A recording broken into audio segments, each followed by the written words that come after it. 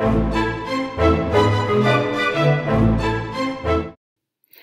Scorpio, welcome to February. This is your love reading. It is for couples, singles, and then undefined relationships, which could be on and off again relationships. Maybe it's polyamorous. Maybe you're in a relationship with somebody who's in a marriage. Maybe it's not Facebook official. Maybe it's friends with benefits. You get the drill. So I will put in the description box where each specific portion of the reading starts so that you can find your section. But I will do the undefined at the end because sometimes it's beneficial to watch all of the reading, the singles and the couples, because bits and pieces might go, ooh, resonates for me on the way to your own special section. So let's start with singles for Scorpio. And so they're saying, here's the deal. Right now, you might be like super intuitive, but there are certain things that you can't discern, certain things that are not coming to light, and it's for a reason. There are things that you're not supposed to know. So should you go digging, they're saying you won't find the information that you're looking for, unfortunately.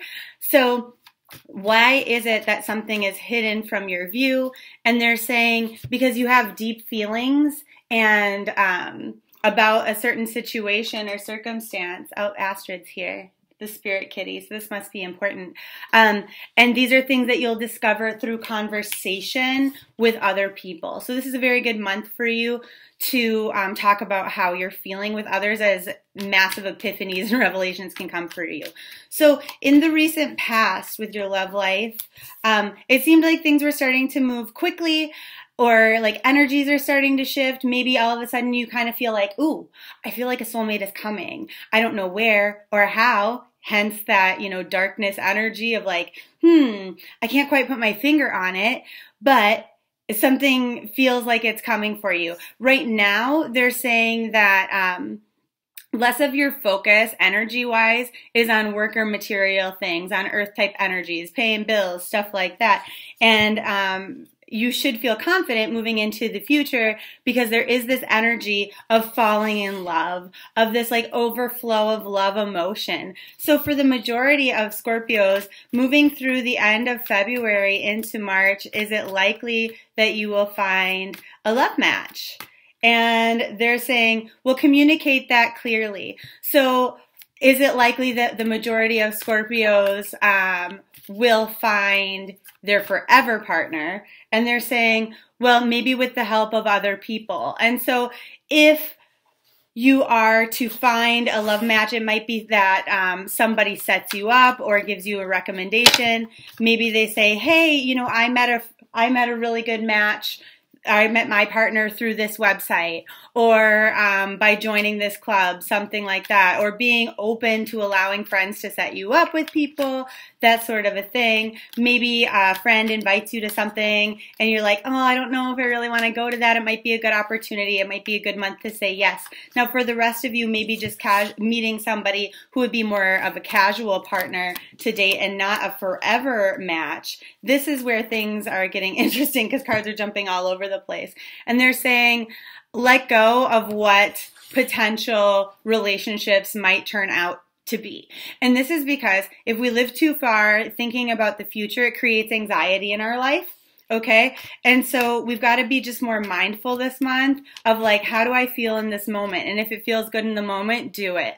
They're saying that things might move a little bit slow this month in regards to love, but you're laying down foundations to meet that special person. And they say a lot of you already know this. You can already feel it. Whatever it is you're visualizing or trying to manifest, you can feel that it's getting closer, and that's awesome. Now, I do want to warn you about the law of opposites. Sometimes what happens when we're attracting someone close to us, all of a sudden something pops up that is familiar, and even if it was painful, it's comfortable because it's familiar, like an ex, for example, to say, hey, this is something that a lot of people don't know, but they should know about the law of attraction, is the law of opposites shows up oftentimes right before something amazing is about to take form.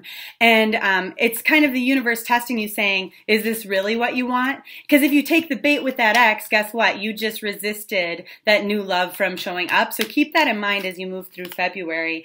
They're saying be really excited, be really enthused and happy and joyful for this energy to come through for you, because the more that you feel that, the more ability you have to speed up this process, because like I said, it does feel like it's coming a little slow, even though you can kind of feel it coming through.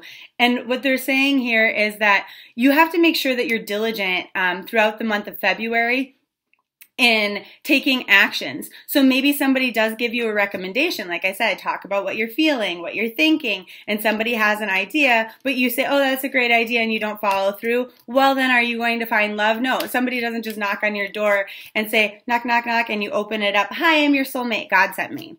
Doesn't work that way. I mean, maybe occasionally, but not often. And so they're saying you don't necessarily get to control a lot of the way that things work out, unfortunately. So relinquishing your control and being open to possibilities and just controlling that which you know that you can, which is making yourself self-accessible. So if you had this idea, somebody recommended a dating site, maybe it's time to jump on there. They're saying that most of you are not looking for a hit it and quit it type of deal.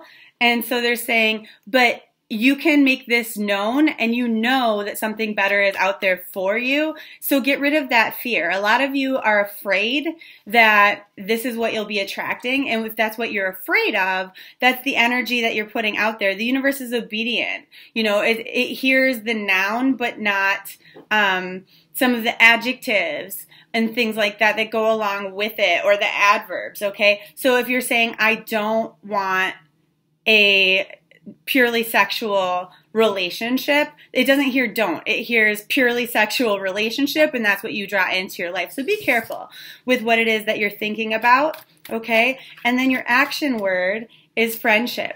And so remember how I talked about, you know, things might start kind of slowly for you. This might be a month where you meet somebody with a common interest straight out the gate. You might not be really attracted to them, but over time, as you get to know them and you're sharing these common interests, it turns into something bigger and more beautiful. And it says the value of true friendship and the sharing of simple pleasures is priceless.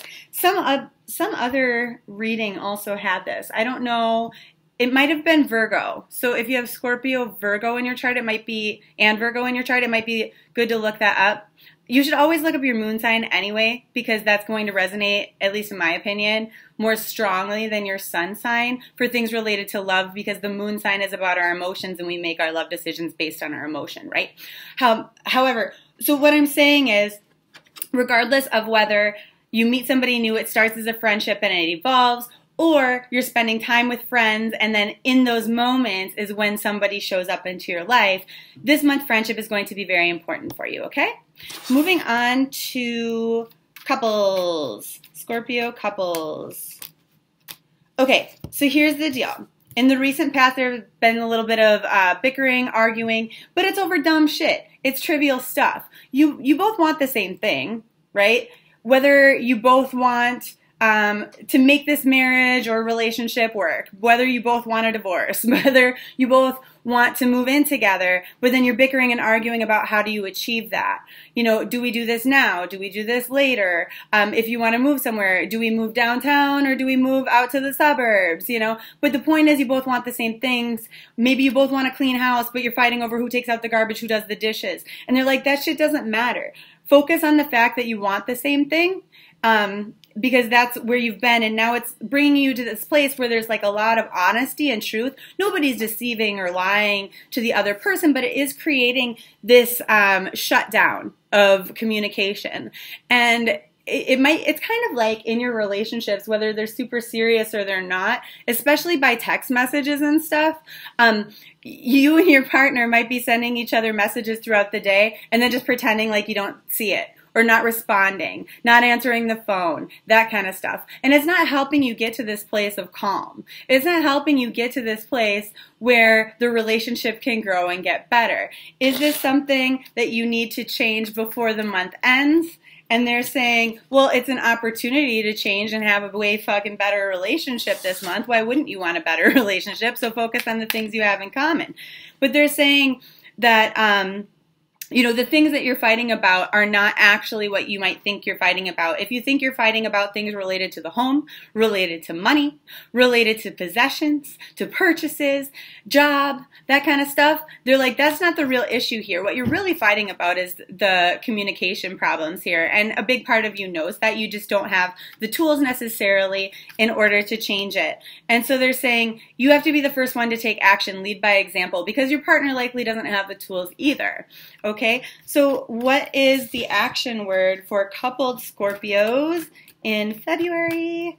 And they say readiness, clearing your mind, and then expect the unexpected. Expect that things will get better than you thought they could with these simple tweaks in how you're doing things and how you're communicating with your partner.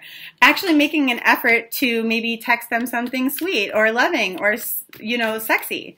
You can set alarms on your phone to remind you to do that, to send a compliment to your wife or your husband or your boyfriend or girlfriend.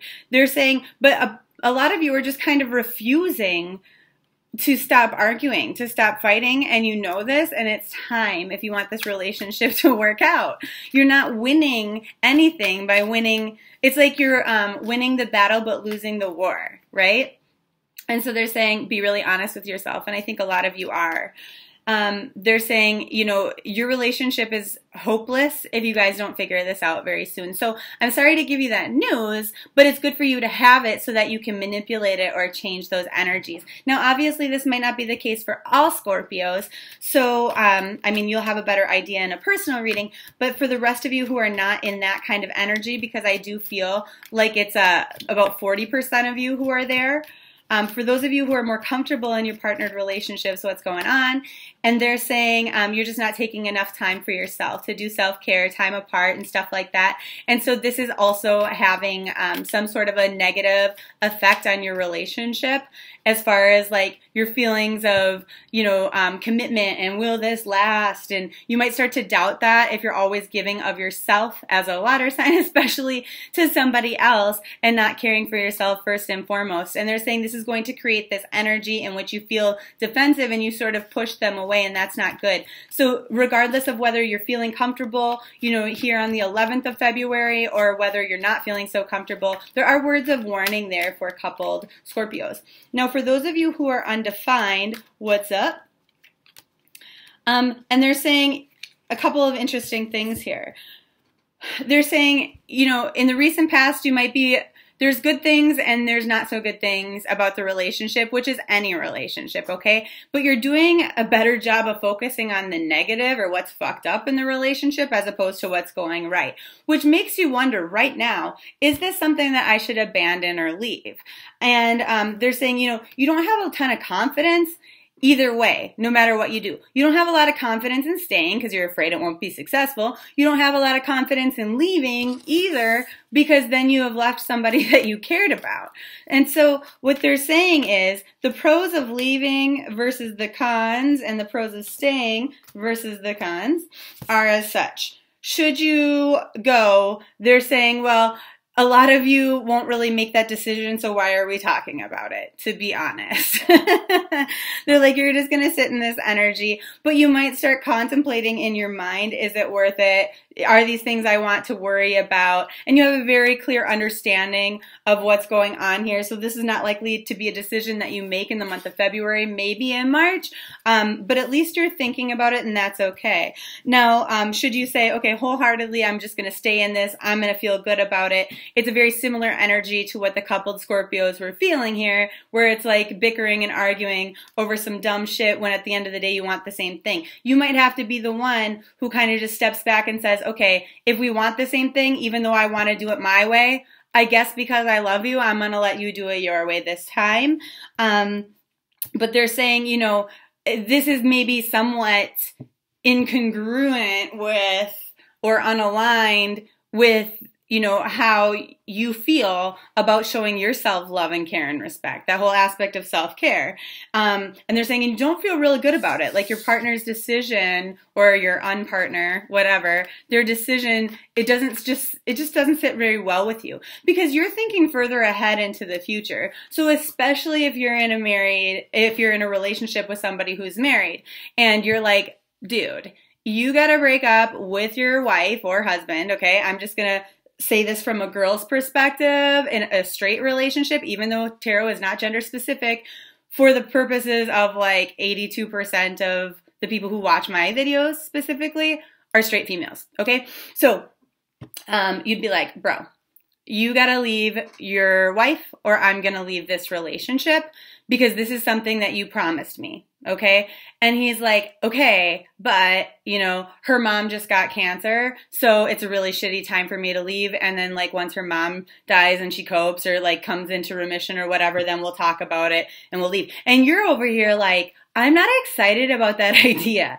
I don't really like that. That doesn't work for me. That's not showing me love and respect and care the way that I need it. And then you're kind of confused about what to do because you don't want to give up your time on something that you invested. But at the same time, you're like, what the fuck? Right?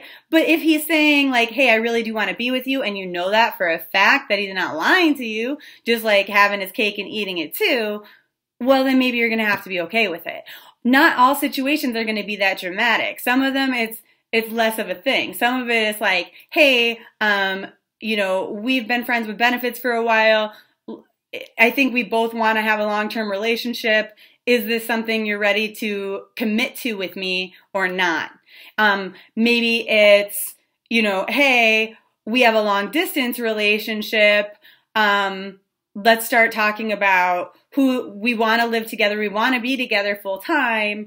You know, are you going to move here or am I going to move there? And maybe they're resistant to move where you are, and you just might have to be a little bit more flexible and say, okay, fuck it, I'm going to go where you go. So all of that being said, what is your action word? And they're saying ceremony. Rituals mark importance, the importance in the passage of time. And so remember how I was talking about being patient and self-care? Self-care rituals, huge.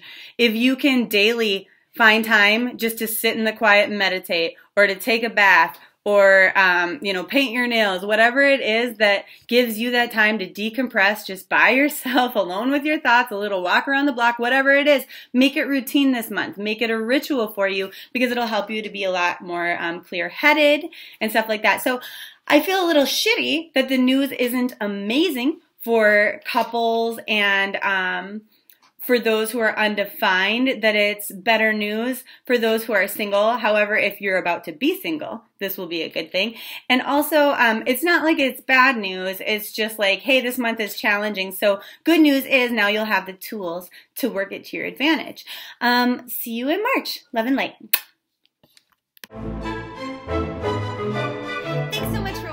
Video and getting all the way to the end of it. I really appreciate your support.